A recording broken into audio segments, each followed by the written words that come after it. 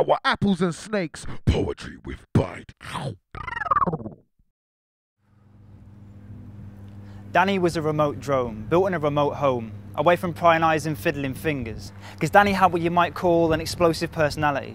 But that's alright, because so did all his friends and family, surrounded from birth, but Danny couldn't handle it. See, he just wanted to meet someone different, someone a little more interesting, because Danny looks like his mum, dad, and in fact everyone else, and he was sick of it. So the day that he was shipped off, he left home with a grin, unaware of the truly terrifying hellfire he held within. He was too focused on all the adventures ahead, travelling to new places and greeting all the people. And at first it was fun.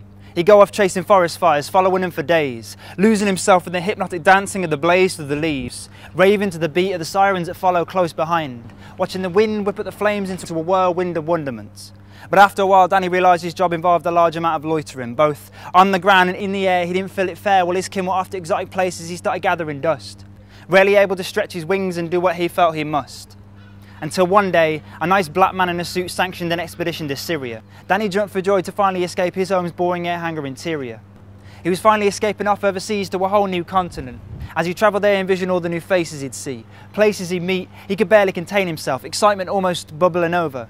The concoction of cataclysmic chemicals beginning to stir within him. Unaware of the potential catastrophe, Danny was too busy daydreaming of all the foreign women. Because Danny was a hedonist, his main goal in life was having fun. Blissfully ignorant of the intention of his creators, he barely gave it a second thought. And why should he, when there were so many sights to see and so much to do? Not being a simpleton, he just focused on whatever he wanted to. So when he finally got to Syria, he couldn't wait to be unleashed on the skies, soaring around oblivious to the denizens' terror-filled eyes.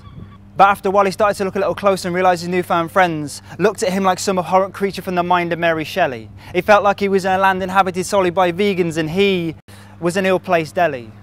And without realising it, a darkness slowly began to consume him from within. Resentment at those that shunned and judged without knowing him. All he wanted to do was make friends and have fun, but all they did was scream and run. And before he knew it, his adventure to the Middle East had begun to turn sour. His blood began to boil and the darkness in his soul had started to devour. Everything good in his nature was being replaced by hatred and disdain. All he could focus on was the pain. And before he knew it, tears of rage began to fall. And with every teardrop that hit the ground, a deafening explosion tore open the city below, massacring men, women, children and levelling their homes. In his fury, Danny didn't realise until he wiped out an entire settlement, until he became aware of what he was doing, losing all that resentment. But the tears refused to fall, turning from anger to despair and desperation. He tried everything he could but was unable to quell the annihilation. Throwing his metaphorical arms into the air, began to question his existence, damning to hell those that made him with an unwavering persistence. If only his life's purpose hadn't been kept secret, he would have made sure to rot in the air hangar of his birth. Better a life of solitude and stagnation than risking raining his rampant hellfire upon the earth.